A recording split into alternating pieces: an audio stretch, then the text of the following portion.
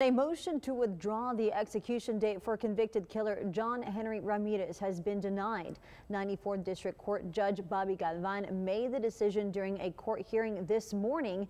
This after the unprecedented joint motion by Henry's attorney Seth Kretzer and Nueces County District Attorney Mark Gonzalez.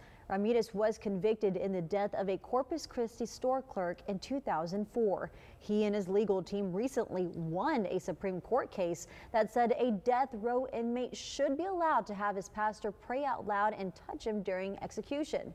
However, that decision does not keep him from being executed. Henry's attorney and the DA can now file their motion for delay to the 13th Court of Appeals. If that appeal is denied there too, Henry will be put to death by lethal injection after 6 p.m. on Wednesday, October 5th.